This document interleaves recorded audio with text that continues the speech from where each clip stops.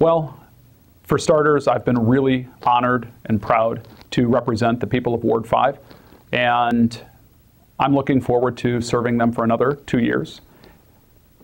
I think Olean is at a point, a great point, where it's turning a corner in its revitalization efforts.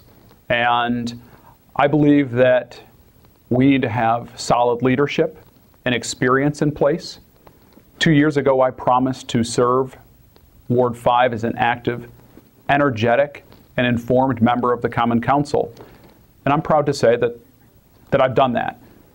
I look forward to bringing the same efforts and focus on revitalizing our neighborhoods, fighting blight, and hopefully coming up with a remedy to solve our stray and feral cat population here in the city of Olean.